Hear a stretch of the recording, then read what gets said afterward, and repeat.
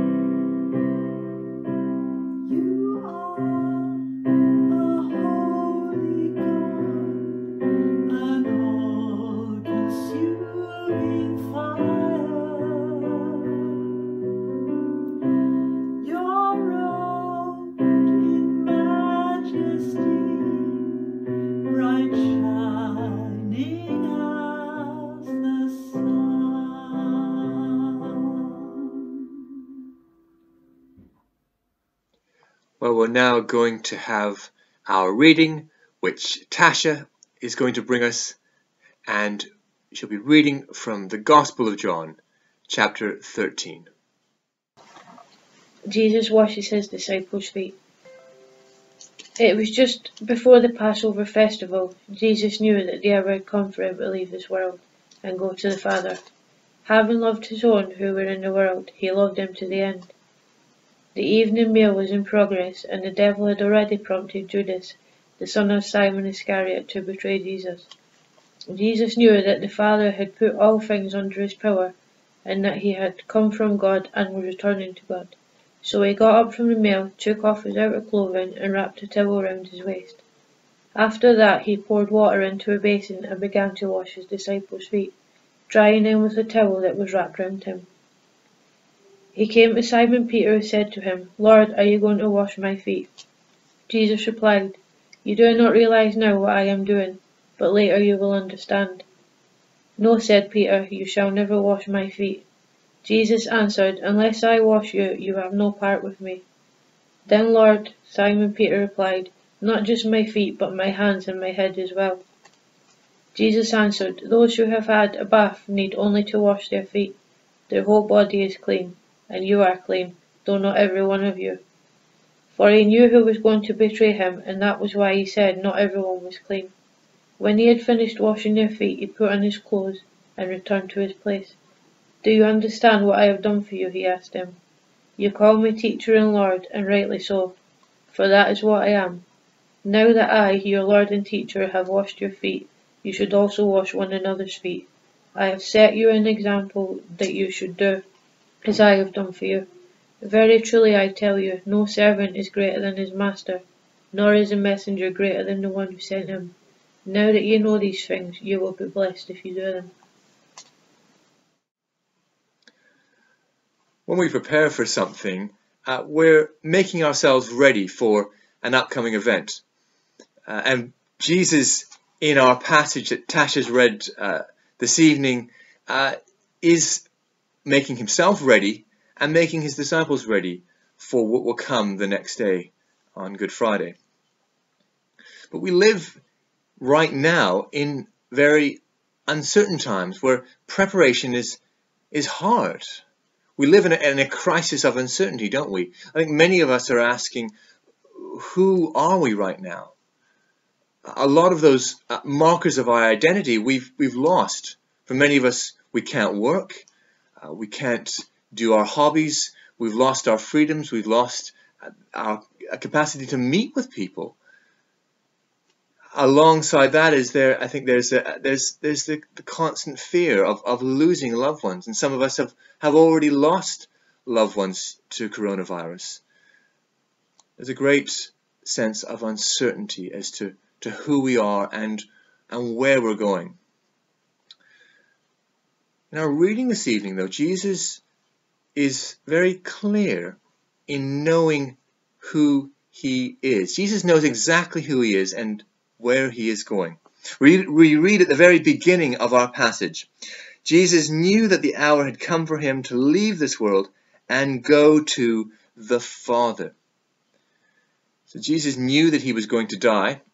Jesus had been telling his disciples that he was going to be arrested by the authorities and killed in Jerusalem.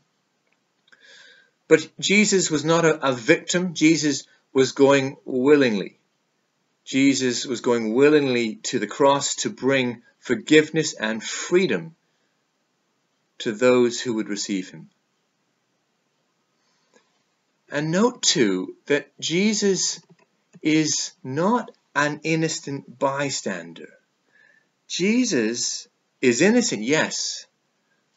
But we read this: Jesus knew that the Father had put all things under his power and that he had come from God and was returning to God. Jesus was the Son of God. Jesus was divine. He was equal in power with the Father. He was in the closest relationship with God. So Jesus was absolutely secure in his Father and in his Father's love. He knew that he'd come from God and that he was returning to God. And certain of that love that Jesus knew the Father had for him, we read this. He knew that he had come from God and he was returning to God. And so he got up from the meal, took off his outer clothing, wrapped a towel around his waist, and began to wash his disciples' feet. Now let's remember that in that time, washing people's feet was the lowest, most menial task reserved for the most lowest and menial servant. No one washed some other people's feet, and certainly not a respected rabbi or teacher. But Jesus is saying, it doesn't matter. Jesus is saying he is secure in his Father's love. He's secure in his identity as a beloved Son. And so ultimately, he can serve, he can stoop low and love his disciples. By washing his disciples' feet, and then he's saying, go and do likewise, Jesus is saying they can have the same security that he has in his Father. So as he says, go and do likewise, it's not just a command, although certainly later on in our passage, Jesus says, I have a new command for you. Love one another as I've loved you. But no, the capacity to love one another is deeply rooted in the security that Jesus had. That is, that he was secure in his Father's love, and so we too in Jesus can be secure in our Heavenly Father's love. When we believe that Jesus died and rose for us, we are cleansed. Jesus washes each one of us, all of the hidden dirt deep down inside of us, the hidden shame, the guilt, the addictions, all the mess. Jesus cleans us. He washes us clean. And our identity is thoroughly transformed. We become God's children in Jesus. We are loved and accepted by our Heavenly Father in Jesus, just as he loved and accepted the Son, his Son, Jesus, from eternity. So whatever we've lost in these past weeks and whatever we will lose in the coming weeks, we can be secure in our Heavenly Father's love in Jesus. We can have a deeper, more satisfying, eternal security in Jesus and in his Father's love, in our Heavenly Father's love.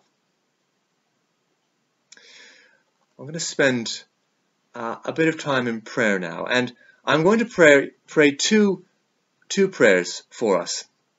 First of all, I'm going to pray for a prayer of cleansing for all of us, that Jesus will wash us. He'll wash away our fears, our anxiety, all that burdens us in this burdensome time.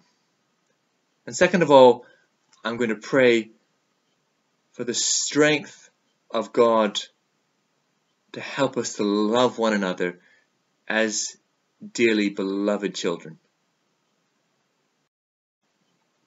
Heavenly Father, we thank you that we are loved in Jesus, that Jesus has washed us clean.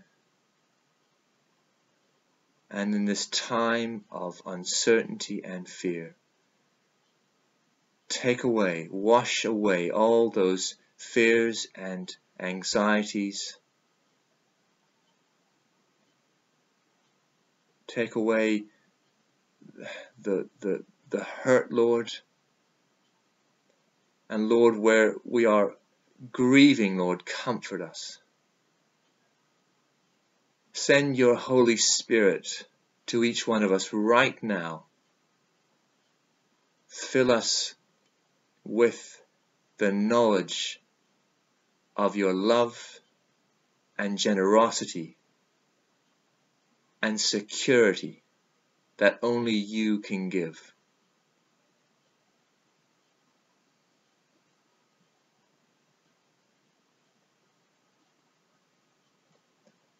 And Heavenly Father, help us to love one another, secure in your love, knowing that whatever happens, we are secure in the love of Jesus. So help us to love one another as best we can, Lord, in supporting each other, in praying for one another, in listening to one another, in grieving with one another, and in rejoicing in the knowledge that this too will pass. That you love each one of us and that we are secure in your love.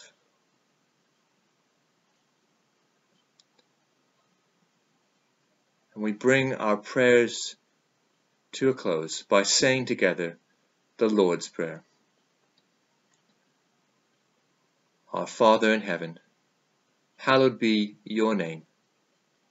Your kingdom come, your will be done, on earth as it is in heaven. Give us today our daily bread, and forgive us our sins as we forgive those who sin against us. Lead us not into temptation, but deliver us from evil.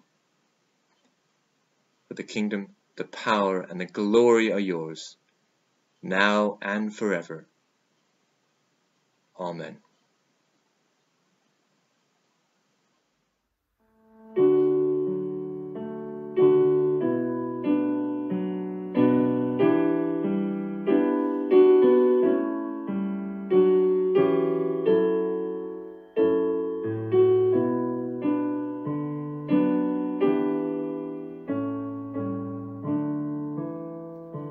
A new commandment I give unto you, that you love one another as I have loved you, that you love one another as I have loved you. By this shall all men know that you are my disciples, if you have love one for another.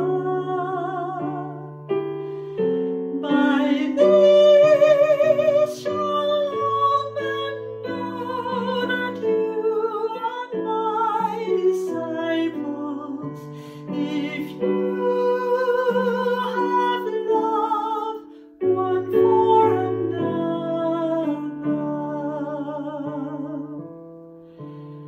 A new commandment I give unto you, that you love one another as I have loved you, that you love one another as I have loved you. By this shall all men know that you are my disciples, that you have love one for another. By this shall all men know that you are my disciples, if you have love one for another.